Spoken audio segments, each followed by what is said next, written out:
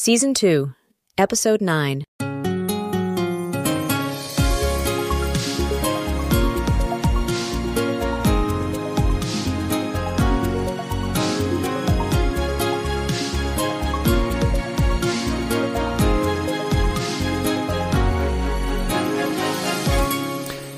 You're listening to UX Podcast, coming to you from Stockholm, Sweden.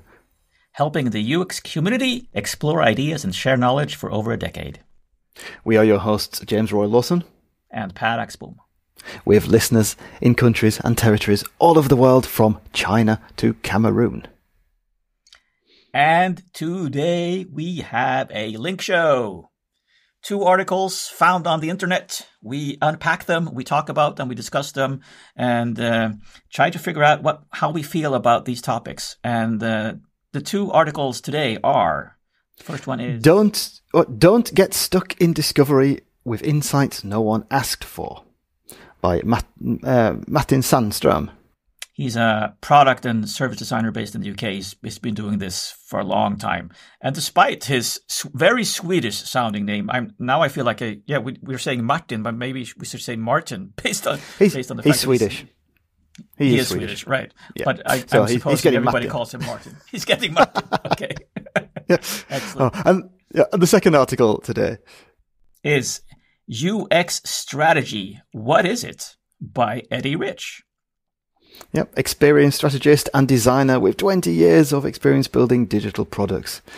And also a long-time friend of the show, we have to say. Yes, he's been on the show, what's that now, 7 years ago, and we met him even longer ago than that. Article 1. By Martin Sandström. Don't get stuck in discovery with insights no one asked for. And I think there is a lot to talk about here, but let's get to the gist of what Martin is saying. Essentially, as designers, we want to do good work. We want to do things the right way. We want to follow the design thinking process. We want to do the correct research. We actually do want to find out if we are solving the right problem. So when we get problems handed to us, we feel that we need to figure out, well, is this the thing that we should be working on, or should we be doing more research? And in effect, we spend a lot of time doing more research. And what Martin is saying here is that sometimes we spend a bit too much time doing the research and trying to figure out if we're solving the right problem, rather than helping the person who came to us in the first place solve their problem in the best possible time frame from their perspective. So there's like a communication issue. There's a clash here. Yeah, he's also talking about the fact that that whole thing where we get high hopes as designers. You've done the discovery, you found things, and you thought, oh, look at this, we've got to fix that. And sometimes those things that we discover are big asks.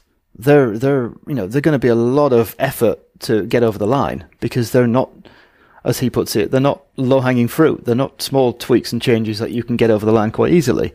They're big things. So he's talking about being pragmatic in your discovery work and what you try to do. Exactly, not doing too much. I have to read this quote. I love this paragraph. So off we go to run workshops, create hypotheses and research plans. We create how might we statements and test prototypes. It's messy and chaotic, and although the unknown scares the heck out of us, we feel so good about uncovering the untold truths about the industry we're helping. And this feels so good because this is what we really want to spend time on.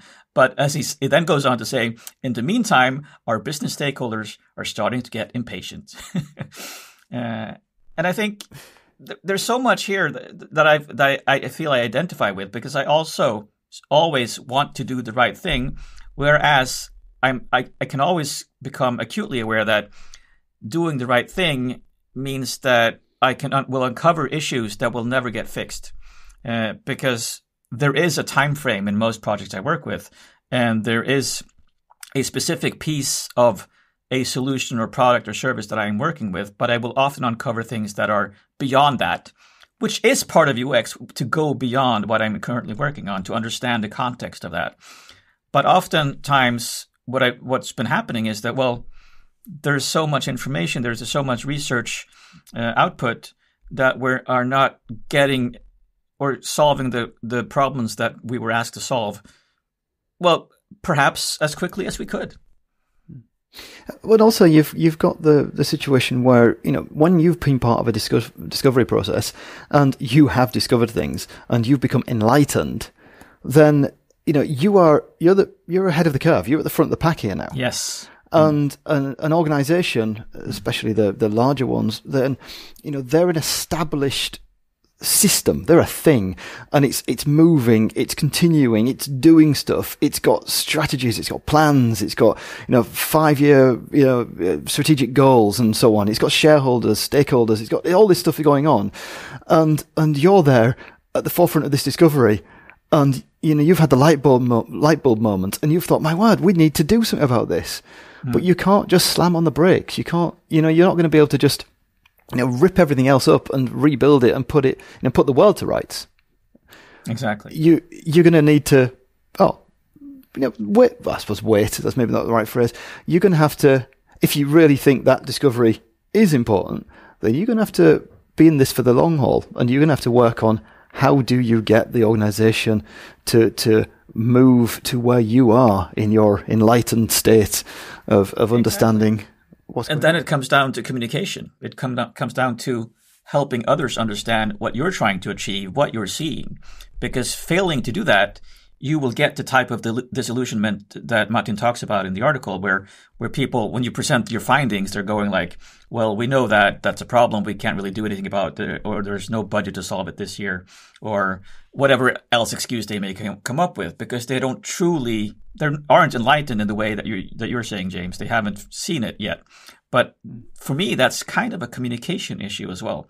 But Martin is correct in that, well, maybe we won't be able to solve this right now, but then I agree with you, James. If you have to be in it for the long haul, yeah, you have to talk about these things over time, over a broader space of time. Yeah, and Martin, his idea here is that by respecting the project goals and where they're coming from and where you are in the project, and finding the smallest, most substantial insight that will have the biggest impact on the situation, then he's aiming to build trust and grow reputation over time. Yes. Which presumably will allow him in his organization to make a bigger impact further forward. Exactly. Yes, so exactly. So I agree with him as well. Yeah. There's something to be said for the fact that you it's a balance, as always. You need to figure out the balance. How much do I do with each part? And sometimes we're trying to do too much is essentially what he's saying. One thing I did think about, though, in reading through this pair is this dilemma, I guess, about the situation you might be in is that you are, as a designer in this team, this project, you're enabling something to continue that you've effectively discovered should stop. So you end up faced with the question, is making the wrong thing slightly less wrong? Is that as good as it gets in this situation? I thought about that as well. It really becomes an ethics dilemma in the end, in that should I quit this job if I fail to see any purpose in it based on the fact that I think we should be doing other things? Or should I be spending time to help people see what I see? If that's the right thing, I mean, you always have to be a bit open to the fact that you may be not seeing the right things either. You're always discovering new stuff. So there are many paths to dealing with something like this. And I completely agree with you, James, that in the end, if we're constantly enabling the things that we don't believe in, we're not going to be happy at work, and we will be contributing to something that we think is making things worse. Yeah. Yeah, no, there's a lot, like you said, there's different routes you can follow, and doing just getting on with your job is one path. Getting on with making small differences to hopefully make a bigger difference later is another path. And then, the revolutionist, as in saying, no, we've got to stop, we've got to do something else. That's the big one, and you might find yourself in that one anyway, definitely having to change job if you're not getting anywhere at the speed that suits you and makes you feel good. Right. You're right. And different people will choose different paths because different people are in different contexts and have different experiences. So but the important thing then is talk about it. Find someone to talk about these issues with, because if you don't have an ally to be open to so that you can talk about the things that are bothering you, then you will definitely struggle a lot. So I think just writing articles like this can help get things out there in the open and to talk about them a bit more. Yeah, I mean, one thing I noted down as well was the thing about doing like a backstory check. I mean, it's something I try to do when I'm doing analysis and research. Is, I want to know what's the story behind this, request for me to do a certain bit of research.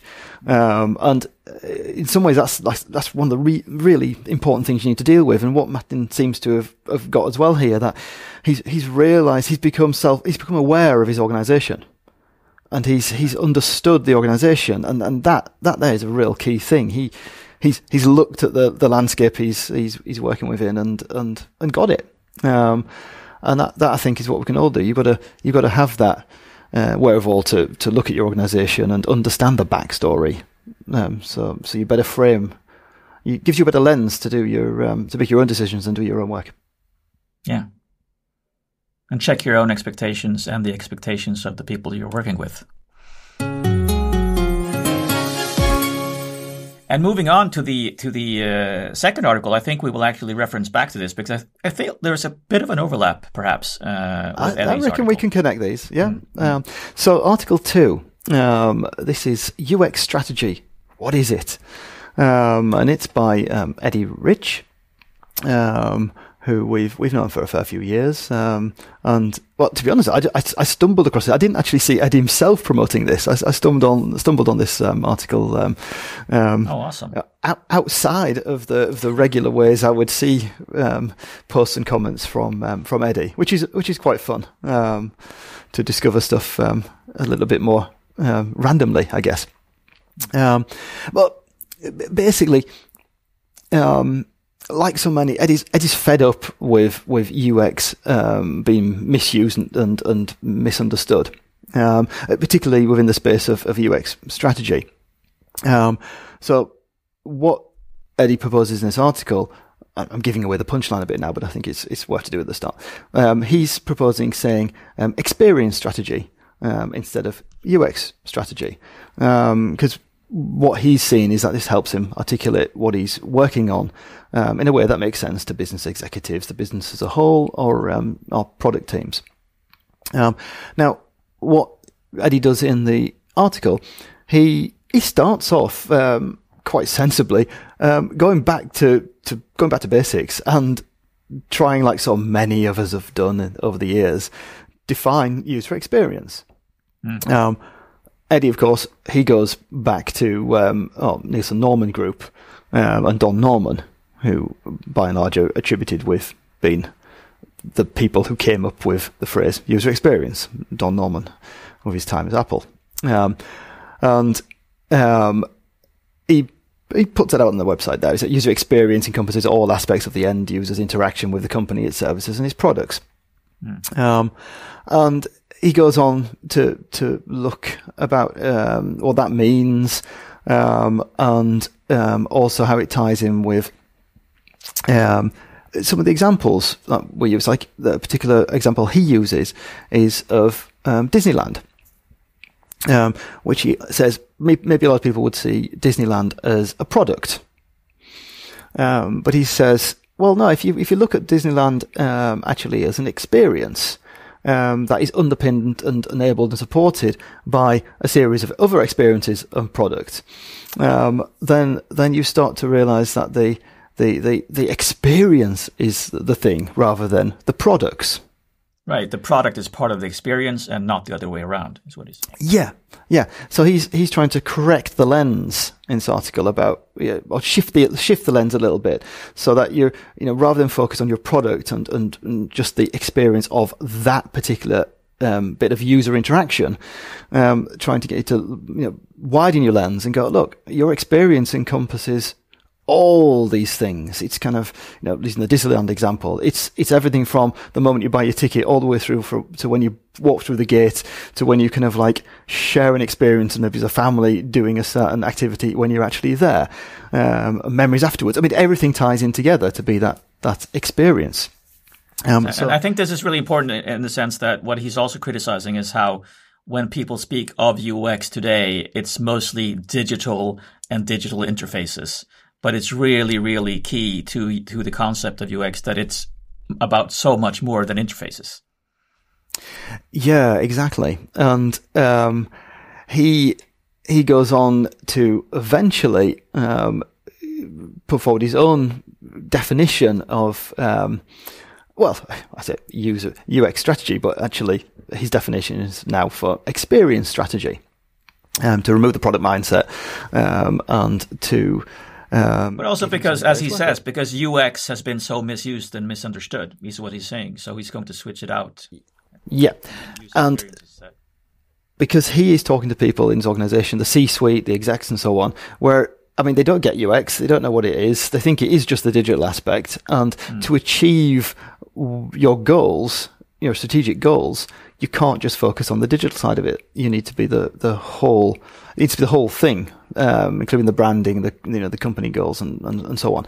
So he comes to the phrase or definition. Experience strategy is a vision and evolving long-term plan of outcomes to align every customer touch point with your brand position as part of the business strategy. That's again, that will be Eddie's drop mic moment, and where he leaves us and walks out. But I think, me personally, I mean, what Eddie says and what he writes here is really good, and I really like it. But I actually don't think it matters about changing it from UX to experience strategy. I actually think you could probably call it floppity floop strategy. I don't think you can, James. I'm going to go out on a limb and say I don't. No, I am. We're going to call this floppity floop strategy now.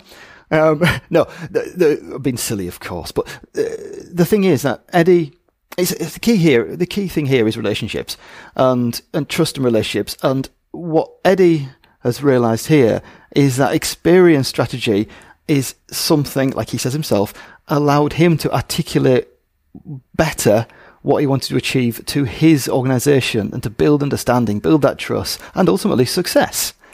So what you're saying really is that you can say anything you want based on what context you're in. So there is some organization out there where floppity floop strategy will work. Yes. That is what, in an infinitely large, design world, then there will be an organization where, floppity floop does work.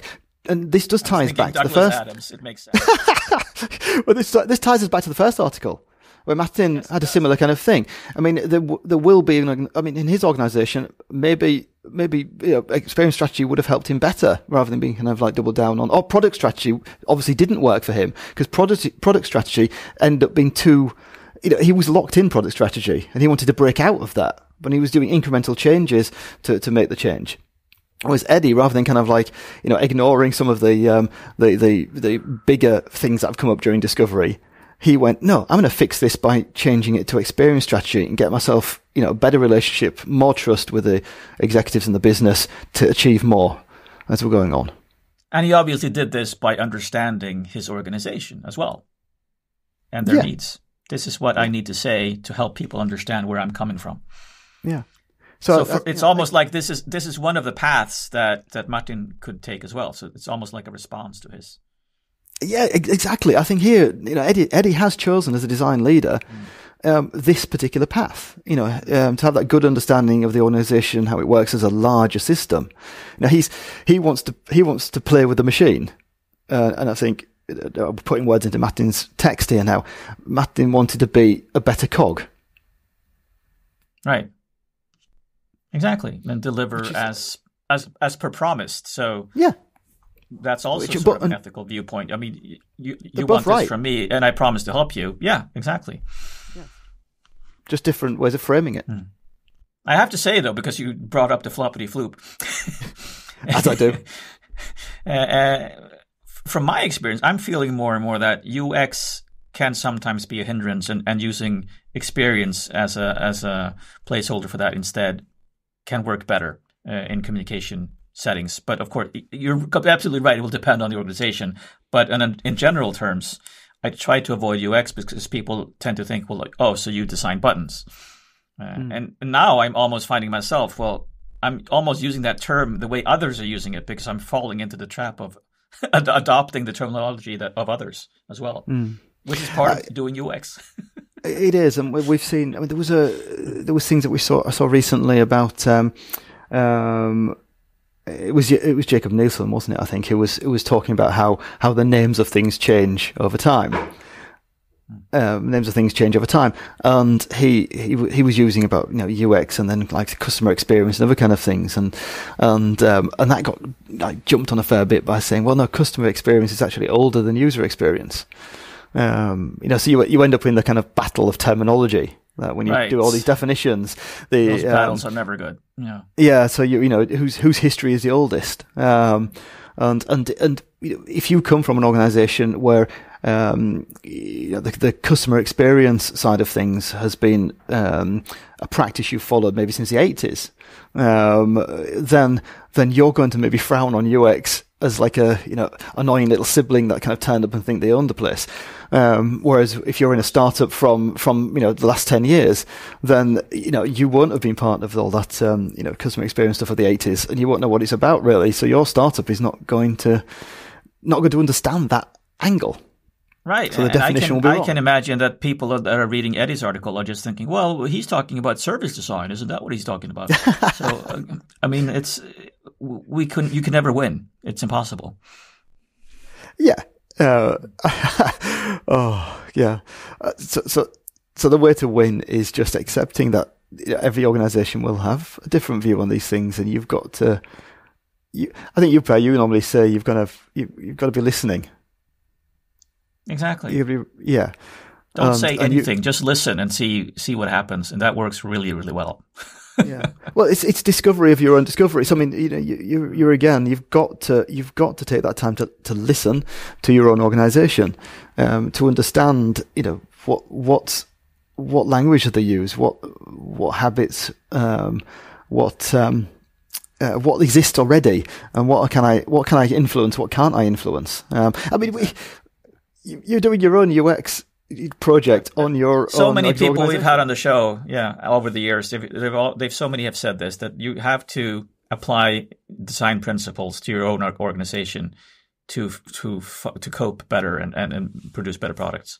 Yeah, Kim Goodwin, wasn't it? We talked about the organization's values with her a few years ago, going along these exact lines. I mean, this is where the frustration lies, I think, for a lot of us. Because it is undefined and it is evolving constantly. And sometimes, like you and I have discussed as well, sometimes we can get frustrated with how this terminology changes over time. And then we realize, well, a lot of the people they weren't around for the time when it was invented, and nobody has documented this in a way that is coherent. And there are so many different organizations teaching UX and different teachers with their own idea of what this is. So of course it's going to be very disparate. But at the same time, it's good to have people coming in who don't have certain baggage with them. It is, exactly. Yeah. That's your chance for making change happen, having a clean sheet and maybe getting rid of some of the stuff you don't really want to have anymore. And get rid of people like us. And so we need to shut up more, really, about these things, I think, and be more open to the changes that come. Oh, you see, now that almost sounds like you've been a little bit mean towards Eddie now at the end there by saying, Eddie, you need to shut up, and it's not a point about renaming it. He's working within he's working within a specific context. Yes. And he's explaining that context, and he's solving the problem within his space. Whereas what I'm talking about now is all these arguments with people with definitions, and the older people saying, well, that's not right because back in my day. Well, that doesn't really matter because now is now. Yeah. I know the point you're trying to make. I'm just trying to cause a fight. Yeah. I know. Eddie, I love you. Exactly.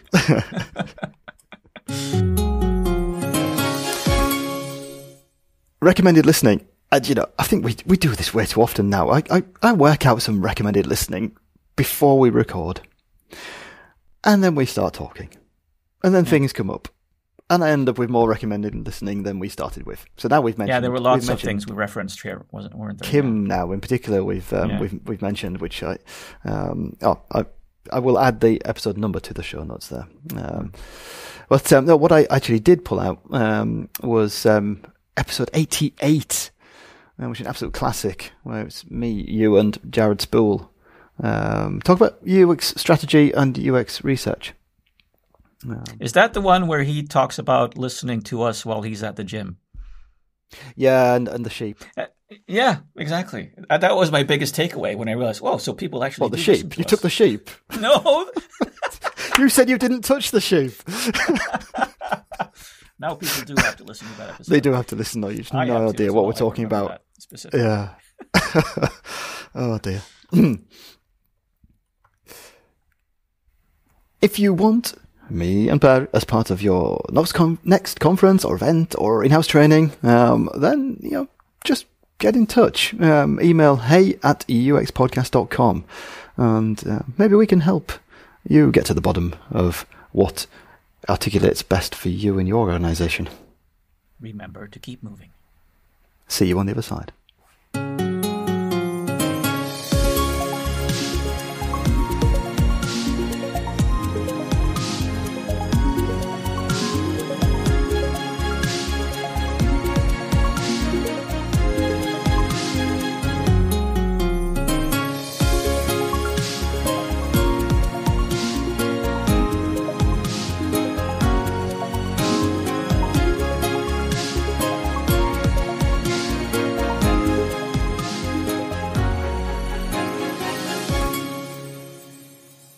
James, what did one hat say to the other?